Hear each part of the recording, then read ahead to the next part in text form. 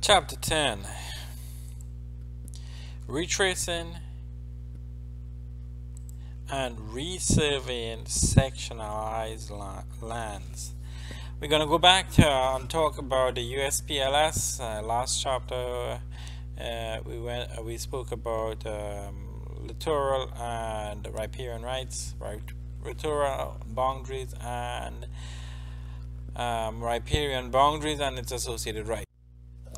Introduction, page 281, top paragraph. Yet the retracing of these once created boundaries also requires a second unique type of person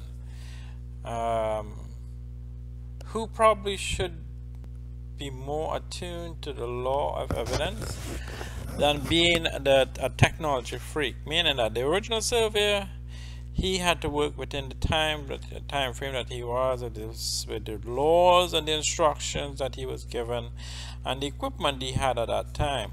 Now the retracing surveyor has better technology, but he also is equipped with a better understanding of the law of evidence. From the beginning, it should be understood in the practice of land surveying that a resurvey and a retracement are not synonymous. Okay, resurvey is doing the entire survey from because of the errors associated with it. Probably the court have decided to do a resurvey. A retracement is walking in the footsteps of the original surveyor. So they are not same thing, same meaning. Retracements require people of different capabilities and possibly specialized knowledge and training. Last paragraph. No, second paragraph. Last sentence. The majority of the modern surveyors' work, except for certain local subdivisions, is to find the land to be surveyed as retracements by finding the evidence of the original footsteps by the original surveyor. Last paragraph, last sentence.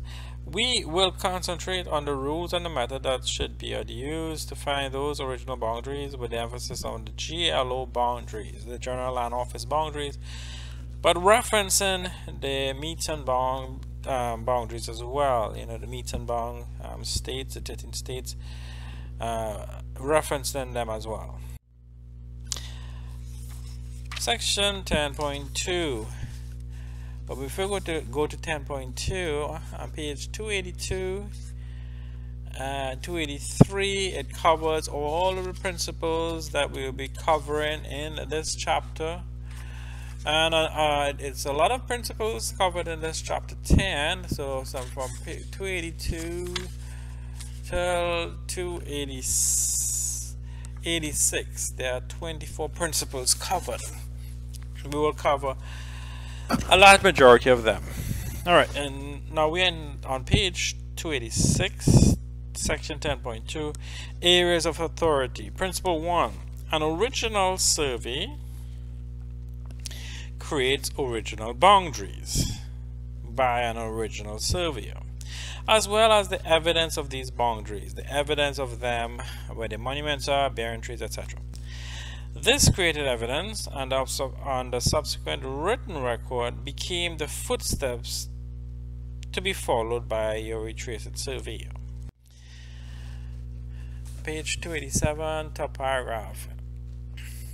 The ultimate authority in a resurvey of public lands is the BLM, Bureau of Land Management, public lands only, not private. Technically and legally, no private registered surveyor may conduct a resurvey of a parcel that is described in reference to federal surveys. So private surveyors technically cannot do retracements or resurvey of federally owned land by an adequate parcel description. Surveyors have authority only to conduct retracement of the federal lands which in and of themselves are binding on no landowner or other surveyor, whereas a retracement should be considered nothing more than an opinion of the corners and the lines based on the evidence of the original survey that was recovered. This can include tangible evidence as well as the measurements, and both original and also subsequent. But there's a number of evidence that we'll be talking about later on. Next paragraph. The Bureau of Land Management is the only agency that Congress has authorized to conduct original surveys of the public domain land, and is also authorized to promulgate rules and regulations to put into effect the land laws of the United States. These rules and guidelines apply only to the agency that created the rules, not to other organizations or societies. This agency issued various manuals and pamphlets. One of them, available online, is Restoration of Lost and Obliterated Corners. The pamphlet summarizes the finding of federal courts on how to make resurveys or retracements, and how to divide protracted portions of sections protracted done in the office, and how to divide them out in the field. As noted, the pamphlet summarizes federal court findings as well, but not those of all state courts, only federal courts. No state legislature can enact survey laws for retracing or re-establishment of public land survey corners or lines that are in conflict with the federal law. So no state agency have jurisdiction in federal areas which originally was surveyed or created. Principle 2. In any retracement, page 287, whether by a federal agency or a private surveyor, the description contained in the patent of the original boundaries is the controlling description. The retracing surveyor should use to place the original boundaries on the ground. So whatever is on the original patent, retracing surveyor need to take the information and identify where the original boundaries are on the ground. Section 10.3, resurvey and retracement. A resurvey, top paragraph at the bottom of the page. Resurvey is a reconstruction of the land boundaries and subdivision accomplished by rerunning and remarking the lines represented in the field note record that's on record or on the plat of a previous official survey. Is again walking in the footsteps of the original surveyor. Page 288. Top paragraph. The field note record of the resurvey includes a description of the technical manner in which the resurvey was done, full reference to recover evidence of the previous survey or surveys, and complete description of the work performed and monuments established. So all of that based upon the what the record has indicated by the original surveyor need to be established in terms of looking for evidence.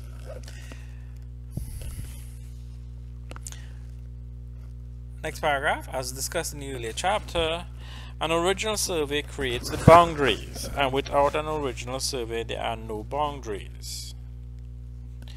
But once the boundaries are created, no lesser agency has the authority to modify or alter the original boundaries other than the agency that created them. So once those boundaries are created, there is no one who can alter them unless the agency who had created them. And that the agency has no authority to change these boundaries if people have been living on the tracts of land for a long period of years, that has given them bona fide rights granted previously are in any way impinged upon. Next paragraph, middle of the paragraph. Perhaps the best definition would be to consider a retracement as merely an investigation survey to determine where the original lines were and the corners are set and the evidence associated with them. In a retracement, the survey attempts to recover as much as possible the original survey evidence is important in order to prove types of surveys and resurveys. Section 10.4, page 289.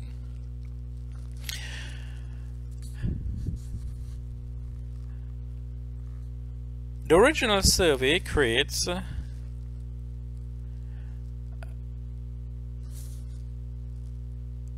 evidence and leaves this evidence behind for subsequent surveyor.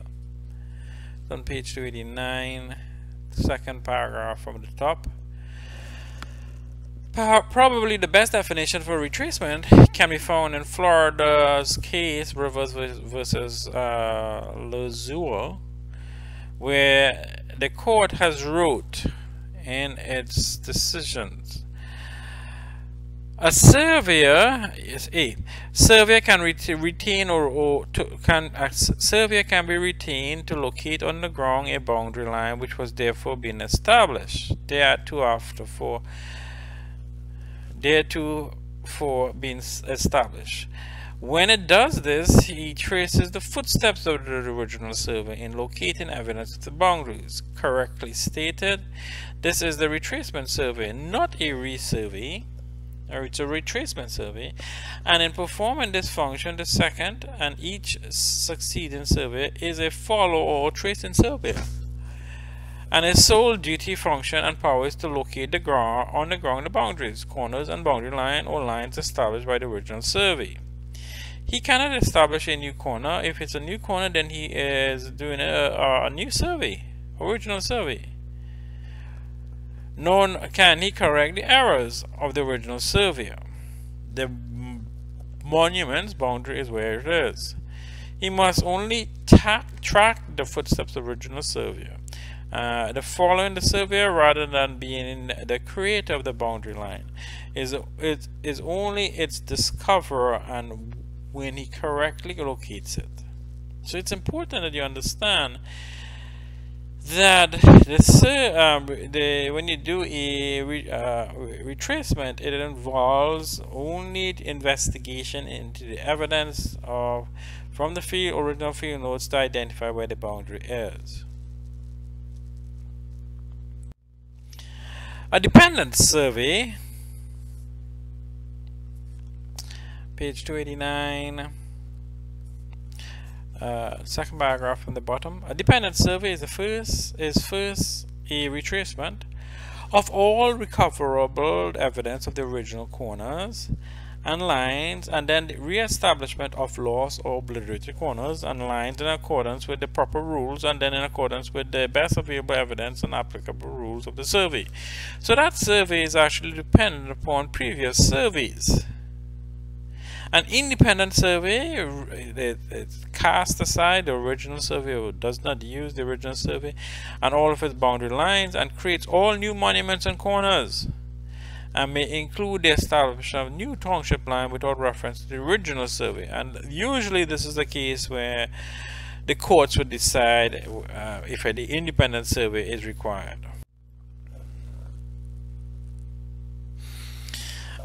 Middle of that paragraph, page 290,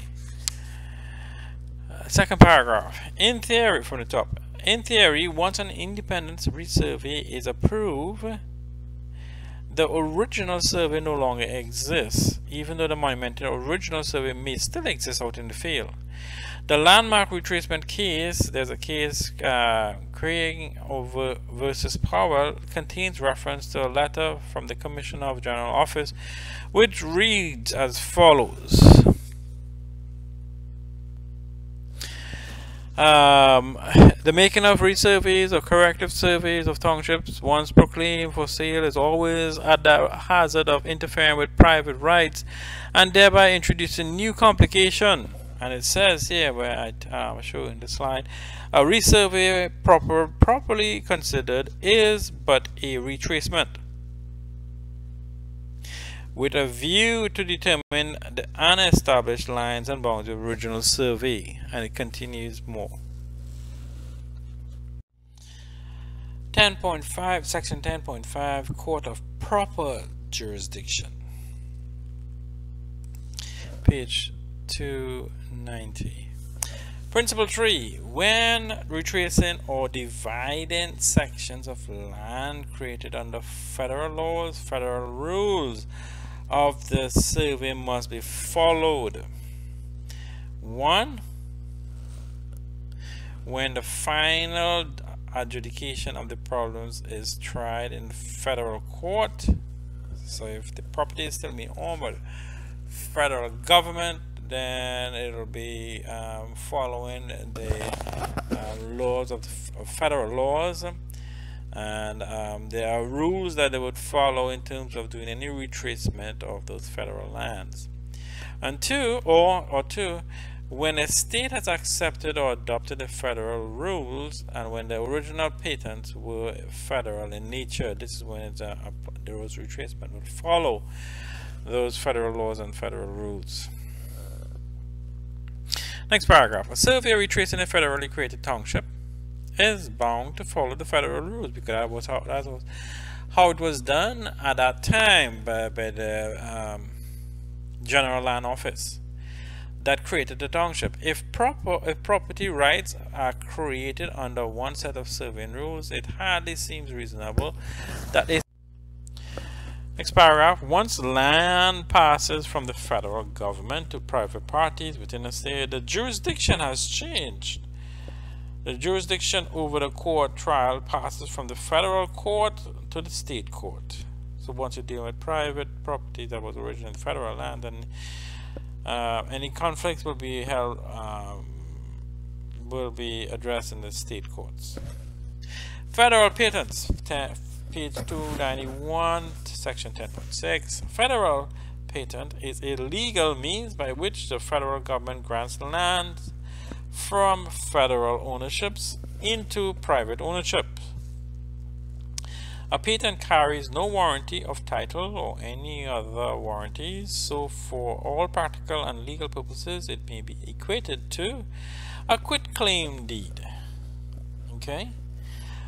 So a federal patent is also referred to as a quitclaim deed. A patent from the federal government is senior in all rights. However wrong it would be incorrect in terms of the description, it has senior rights, except prior granting rights by some previously authorized entity. The senior patent will take control. Section 10.7. Intent of the government. In law, the actual proven intentions of the parties to a land transaction are paramount to other considerations. Senior rights expected. If there are junior senior rights, yes. But prior to that, if there are lack of evidence, then the judge is going to decide what was the original intent of the grantor and the grantee. For the grantor to be selling off the land to the grantee, has to see what is the original intent. Because official government subdivisions were conducted and made under the statutes in effect at the time of the surveys, and because it is presumed that the instructions, rules, and regulations by the general land officers were obeyed, it's presumed, okay, any intent on the part of the government must be interpreted from the statutes, rules, and regulations in effect as of the date of the patent. So, unless proven otherwise, it is presumed that all of the field work was done according to the rules. By federal statute, the boundary lines actually run and marked in the surveys returned by the surveyor generally should be established as the proper boundary lines. If they are wrong, it's already done. For which they were intended. Those represent the boundaries of the subdivision for which they were intended. Thus, the original lines as run by the original surveys are the best indication of the intent. So if you can prove that the lines are there, that is proof that the intent is there. It becomes axiomatic that because the retracement depends on the original surveys described by the plots and the field notes, the surveyor who undertakes any retracement must base the retracement survey on the original notes. That is indicative of the intent and the plots by which the description was created. So very important. Senior rights 10.8, section 10.8. Federal law never made provisions for federal government to convey prior land rights that were not obtained.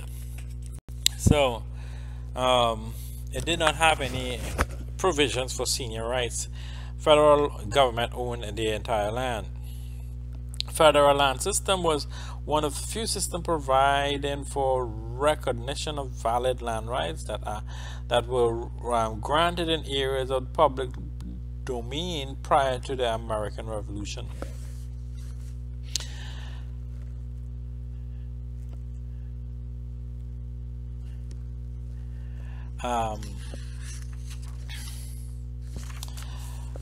Page 292, second paragraph from the top. When a surveyor is asked to retrace that either a township with its sections or prior senior grant, the surveyor must examine the date of the respective survey to determine which is senior or junior, as well as the date of the grant. So all of these are ways of collecting evidence. Page 292 now. In the block, gray box, it is presumed that when the land grant is superimposed within a township, it is a senior in title. The land grant will be senior in title on the townships, but it may be junior in the survey of defining the line. So the land grant could be a junior right from a bigger grant that was issued early on. So it all depends on the context and the time and date of the grant. Section 10.9. Following the footsteps of the original survey. Top paragraph, middle sentence. If one were to follow the dictum to the letter of the law, it would mean that the retracing surveyor should first run the section lines with the compass, or better yet, before all of that, run the township lines, compass or solar compass, or solar transit, and then use a 2-pole chain or 5-pole chain, ribbon tape to conduct the initial retracement. So that will be following the footstep, following based upon the letter of the law. Following the footstep simply means following the evidence. Alright. No one can walk in the exact footsteps of the original surveyor. Rather, it becomes a matter of tracking the footsteps by the evidence that is recovered, and then being able to say that the general degree of certainty where the boundaries are.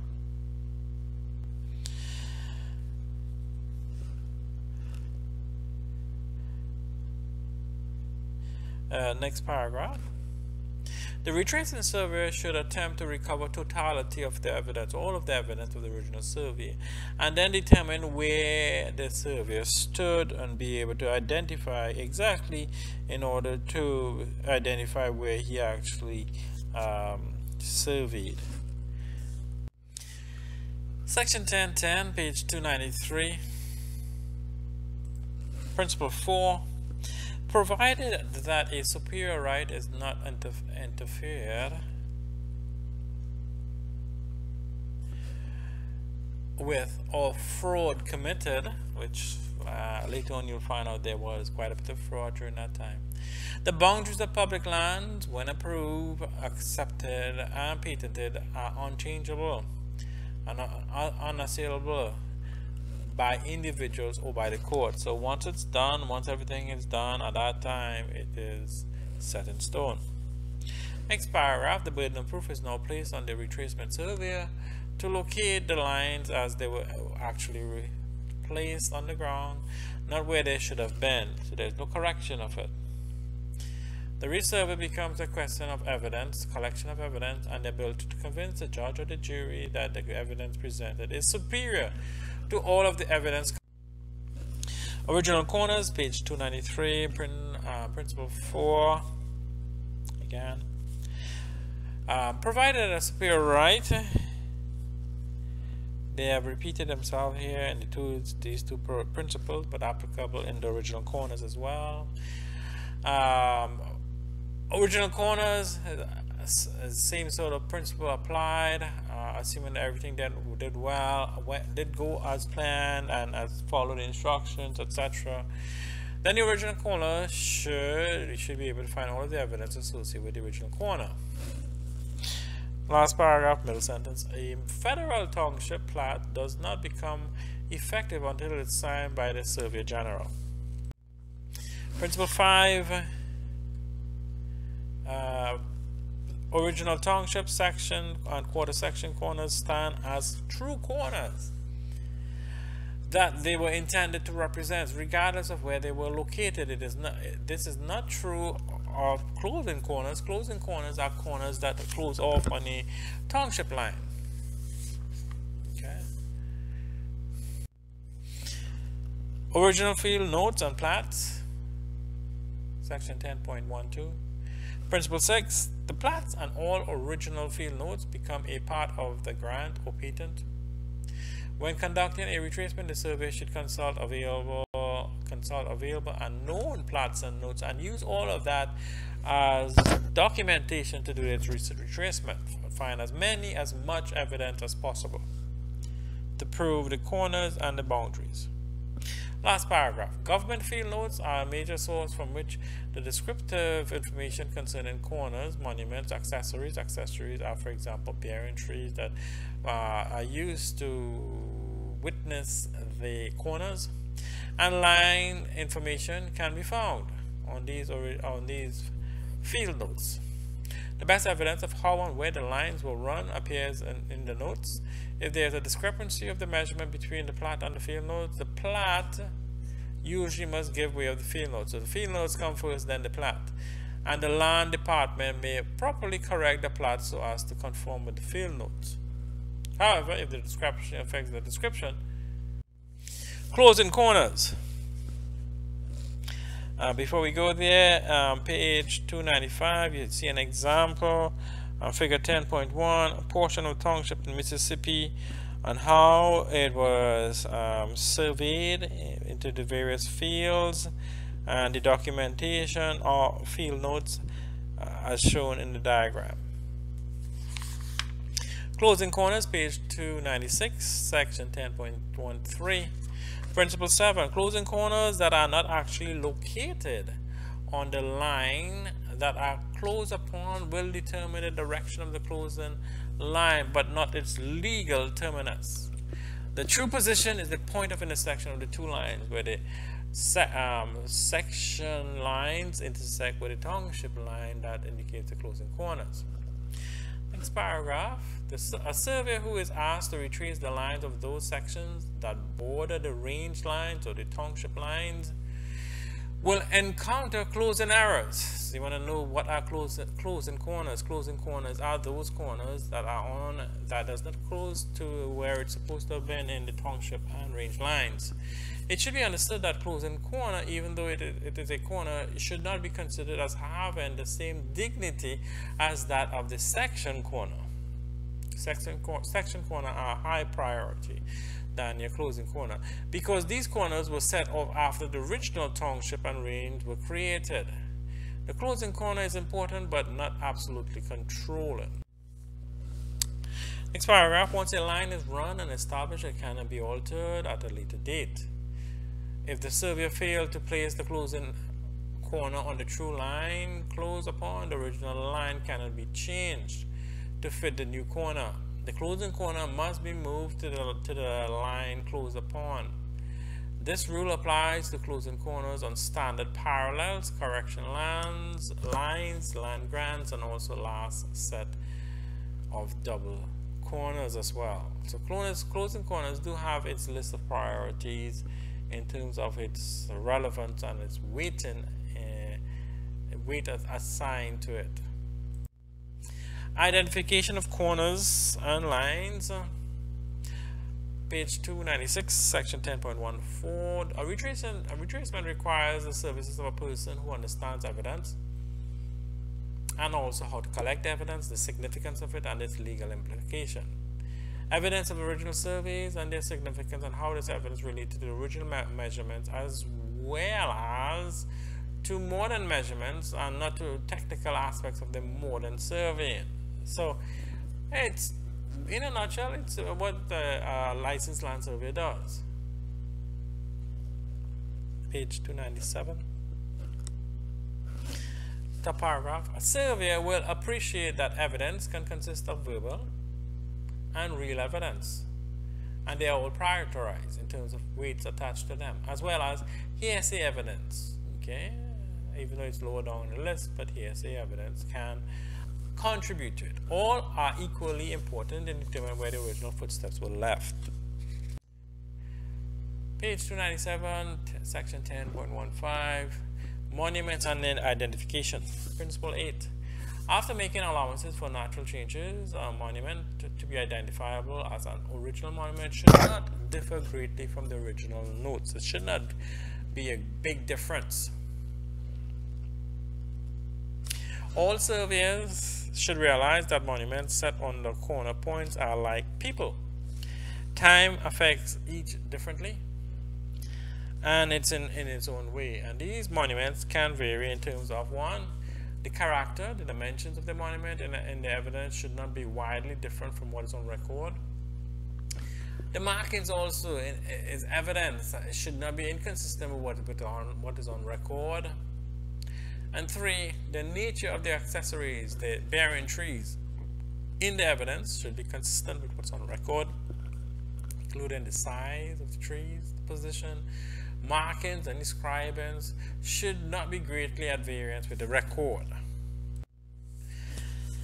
Next paragraph. A variety of monuments have been used throughout the years. They use posts, stones, stone mounds, dirt mounds, but also with pits also were most frequently used. When undisturbed, stones or stone mounds last for decades, and on occasion, portions of the wooden posts have been uncovered after 100 years or more. Next paragraph. The type of monument found must correspond to the size, species, and general character to that called for in the field notes. Deviations from the called for information make the acceptance of the location difficult and suspicious. In one area, the original survey called for wooden posts. However, today each corner recovered is monumented by a marble post of unknown origin. Page 298. Top paragraph. Each stone in a mound is removed and examined to determine the nature of the ground under it and presence of undecayed leaves. A change in coloration of the ground level indicates the aging. So when you're looking for evidence out there, you have to be very, very critical and observant and take your time. Next paragraph. The fertilities of the Creighton survey became important. Did the Creighton surveyor estimate the size of the stone, or did he measure it? Did the Creighton surveyor read the wrong end of the compass? Did the Creighton surveyor measure to the bearing tree, or did it a guesstimate? So those are all questions that can come in court if you are called in court to give evidence. And those are the questions you need to investigate and look for answers and evidence and collect them accordingly. Next paragraph. Accessories such as bearing trees called for in the writings on record have equal dignity with the corner itself. So just as good as finding the corner if the bearing trees matches up. Blazed bearing trees can be traced back to the time of the original survey by counting the tree rings. In terms of overgrowth, if you can create a borehole using one of the tools that we have to extract the number of rings, we can count how old a tree is. Bearing trees were usually scribed on the sides of the trees with the corner location, township, range, section number. And the scribing should be consistent with what is on the field notes and standard instructions at that time. Section 10.16, evidence of corners, principle 9. When there is acceptable evidence indicating the location of an original corner, The corner should be considered as obliterated and should not be relocated from the evidence. So when there's acceptable evidence, even though it might not be there, the corner, but there are any thread of evidence, then that point is obliterated. Next paragraph. A surveyor should never hesitate to consider every form or type of evidence to locate a corner monument, because a corner is a controlling point for a line. And courts and surveyors should understand that no form of evidence should be cast away, because those are the thread of evidence going to prove that point. That could help to locate the original position. Courts consider lost corner as serious problems, and they look for shred of any acceptable evidence that may be utilized to help to raise the dignity of that lost corner or to more of a obliterated corner. An obliterated corner is what we strive to maintain if the corner is not there. Page 299, top paragraph. Courts look at the standard of evidence needed to accept corners quite differently than does the survey, and particularly the BLM. Whereas the BLM once required that a degree of proof can beyond a reasonable doubt, that has changed now, which is the most stringent. The court, as well as the new edition of the BLM manual, now require only, so from a beyond a reasonable doubt, they're saying that the BLM manual now only requires a preponderance of evidence, and these are phrases you want to know. Use of testimony in boundaries, section 10.17. Principle 10, the original location of a corner may be identified by the evidence as well as by testimony of a witness who saw that corner over the years. It is an exception to the hearsay rule. Hearsay is, for example, somebody might come, I remember my grandfather said that he saw, this is where the survey put it. That's a hearsay. Grandfather has passed on. It still is evidence, but it loses some of its credibility. But the evidence as well as the testimony must be evaluated as having to meet the preponderance of evidence criterion, and not beyond a reasonable doubt criterion. Courts, next paragraph, and the manual accept the testimony of eyewitnesses to the original corners can be critical in determining the location of original corners. Yet they may accept the fact that some people have selective memory or selective recall of facts, and that's unfortunate. Last paragraph in that section. Second paragraph from the bottom. When a surveyor receives testimony while in the field, he or she should consider the applicability of the field-related testimony to future use. Several states permit surveyors to take oaths for the establishment of old corners and recognize lines. So taking testimony out in the field is just as good, collecting evidence, more evidence to prove those boundaries and corners. Page 300. To be useful, top paragraph. Statements made under oath must contain facts that are the personal knowledge of the person giving the testimony. Statements of facts about what a person was told by third parties is considered hearsay, and you want to make sure that that is explicit in your collection of evidence.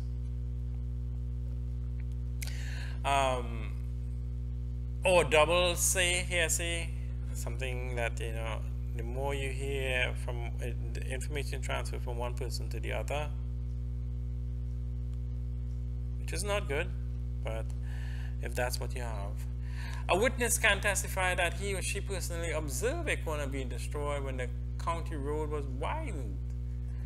And he or she can point out to the surveyor the location of the monument as he or she remembers it, but he or she cannot testify where the neighbor said it was located. Next paragraph. A surveyor should place little reliance on testimony of people who are involved in the land dispute, because obviously they're going to sway the decision towards their benefit if there's a dispute between adjoiners. or on a statement about boundaries or corners that were originated after the dispute began. Next paragraph. Last paragraph in that section. The testimony of individual may relate to the original monument or the accessories, the bearing trees, the line trees, etc. prior to the destruction, or to any other marks fixing the locus of the original survey. Alright, this concludes the first half of this chapter 10. Please review the material and we will continue the next section of that chapter 10 in next class.